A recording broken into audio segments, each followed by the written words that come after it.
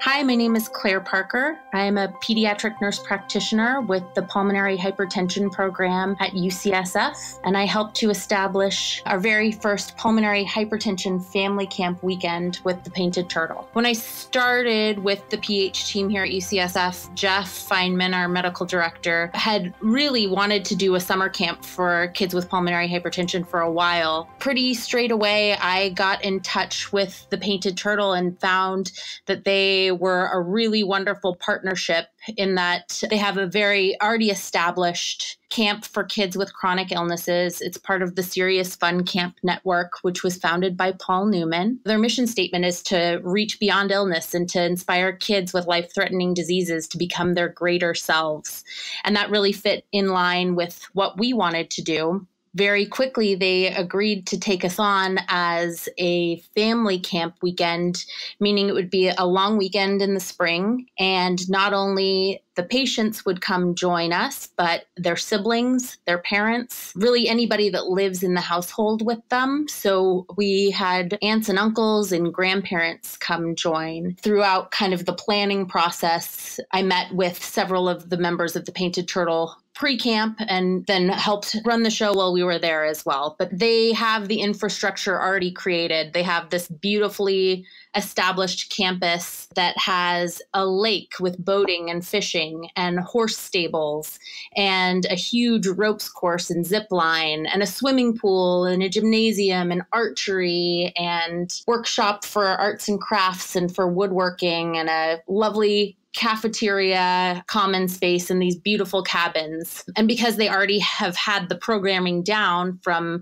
running these camps with other illnesses, it made it very easy for us to jump in and bring them a new diagnosis. And we kind of threw the curveball for the medical stuff towards them, but they backed it up with all of their already wonderfully established programming. 2017 was our first year at camp. We brought 22 families from both UCSF and from the Stollery Children's Hospital in Edmonton, Alberta, Canada. And we brought everyone there free of charge. We did quite a bit of fundraising to provide full transportation and essentially pay for the entire weekend, so the families didn't have to worry about cost. This year, we're hoping to bring closer to 30 families. We've got some new kids that are graduating kind of into the age range where they qualify for camp, and we hope to continue to grow from here. So the Painted Turtle medical staff knew a little bit about pulmonary hypertension, but no one actively had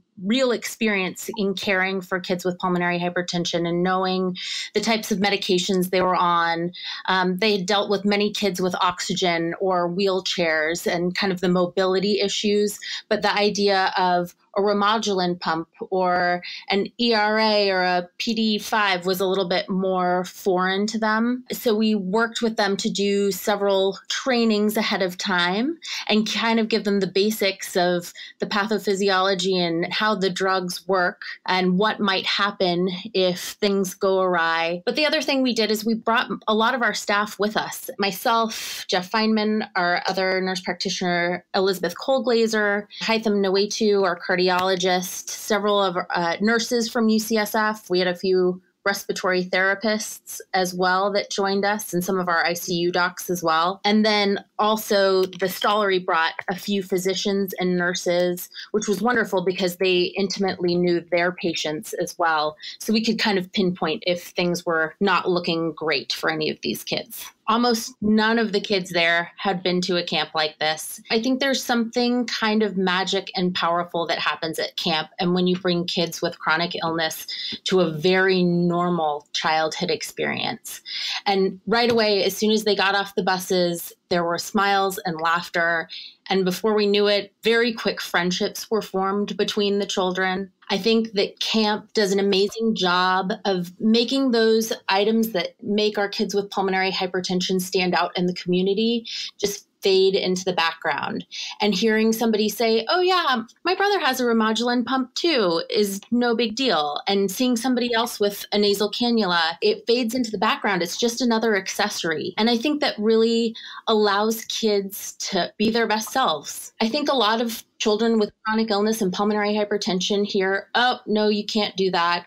Or maybe not, You've got your oxygen, but at camp we say, yes, you can, absolutely. We're not going to let a Remodulin pump or oxygen tubing, or we even had a girl with a VAD, a ventricular assist device, essentially an artificial heart pump in a backpack with us that weekend. And we put them on the zip line. We put them on horseback. We let them go fishing and boating. We had kids with trachs as well. I discovered that one of our 16-year-olds with a trach plays the guitar and sings beautifully in our talent show.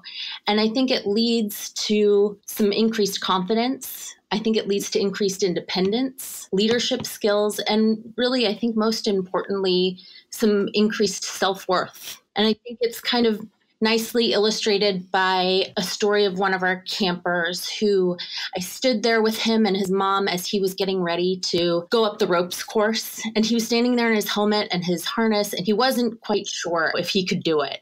And he stood there and looked up nervously, and we kind of reminded him, like, it's just challenge by choice. If you don't want to do it, it's okay, but it looks pretty fun. And his brother was up there and some of his newfound friends, and he decided, yeah, I'm going to do it. And he had an oxygen tank with him, which he couldn't bring up the ropes course. And so we unfurled over 50 feet of oxygen tubing and hoisted him up there. And he made his way across the bridges and over the platforms. And he finally got to the area where the zip line was. And at the top, they had a pile of superhero capes.